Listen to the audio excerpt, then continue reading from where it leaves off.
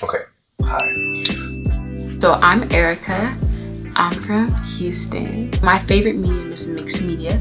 I prefer if people refer to me as a mixed media artist. I'm a creative, visionary, all that. I like 3D art. My favorite is going to be laser engraving, laser cutting. I also like to work on a canvas, but not necessarily painting. And I enjoy just making things with my hands. Always have.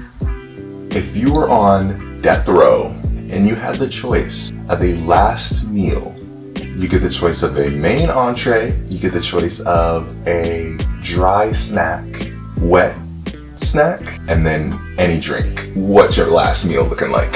So I would definitely go with my dad's blue cheese steak. It is one of a kind family recipe, like it's just really good. It's like in a cast iron skillet, but he puts the cast iron skillet on the grill outside, cooks it in like butter, like oh, it's just delicious. The blue cheese right on the sides, a little crispy on the ends, and then it has to be really, really juicy. Like cook it in the fat. I want all the fat as well. And I want roti because you can't eat roti dry. So that's my dry snack. And then the like wet snack on the side, like some really bomb, like slap your mom, like macaroni and cheese, loaded. It's gonna be my last meal. It needs to be loaded. And ginger beer. Ginger beer. Yeah, tink. God. I love food. I'm a foodie. On the weekends when I was in elementary, we'd always go to my country house, and it's like family land over there. I'd be with my great aunt. We'd always be doing like arts and crafts and stuff. And I never thought of it as like, oh my God, I can't wait to go to the country so we can do arts and crafts. But like definitely instilled in me a love for the arts. I'd be painting, drawing, just like putting buttons on plant pots and stuff. Just always do it yourself type activities. My grandfather, he has a really inquisitive mind. He like invents things and like has patents. So like, you know, my curiosity stems from that.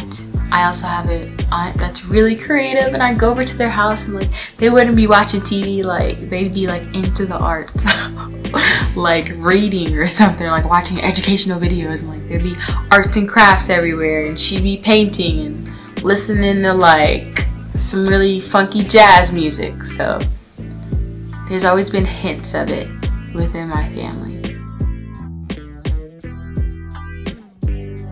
If I have a vision, like I'm trying to see through to it so that it looks like how I want it to look. Like I want the things of my dreams to be like materialized because everyone's experiences are different, and that's what shapes your point of view on life and all that good stuff.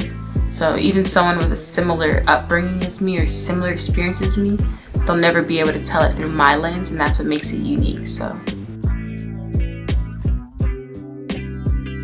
more women of color getting recognized for the awesome work that they do.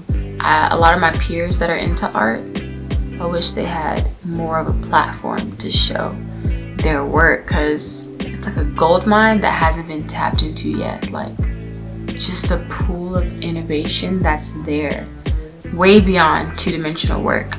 The thing is though, just like in theater, actual like cinema these days, and television shows, I've seen like people of color getting their own like platforms.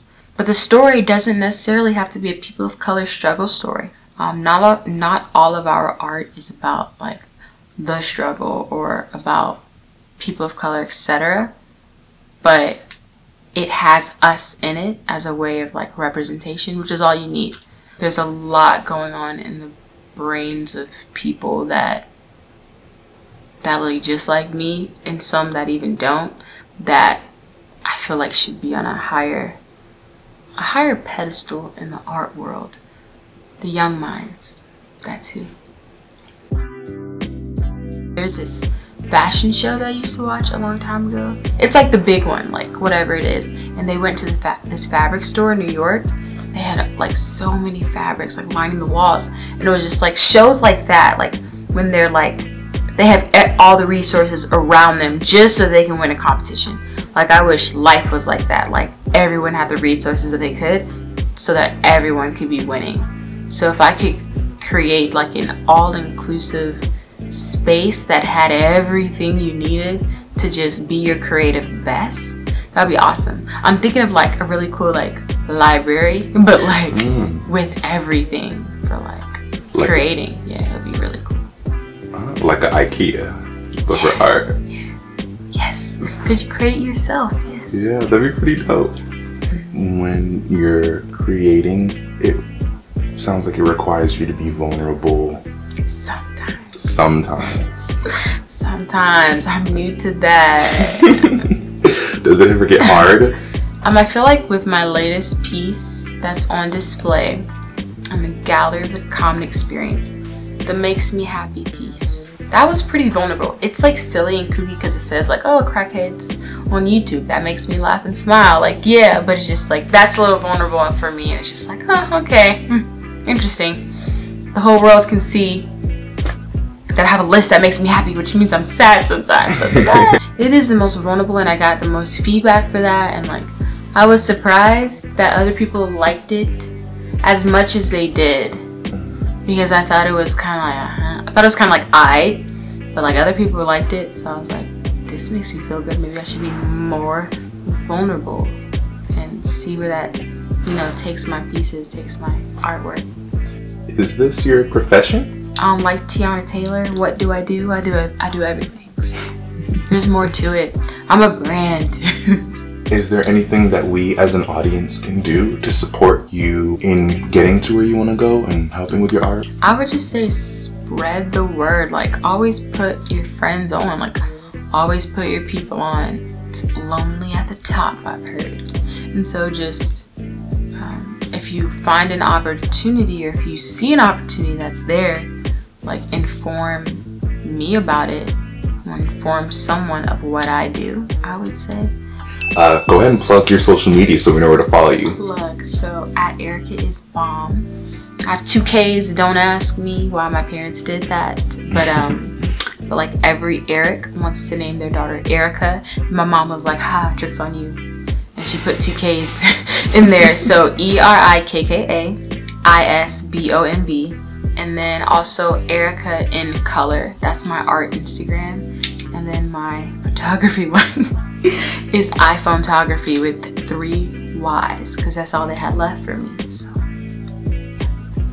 my truth is just a curious person, and my curiosity fuels everything that I do. Like, I want to know everything. Like, I'm always reading, I'm always listening, I'm always observing, I'm always trying to, you know, trying to be on the up and up about things. And I just feel like that's what makes Erikka Erikka. And if you miss the point, that's on you. Period. Okay.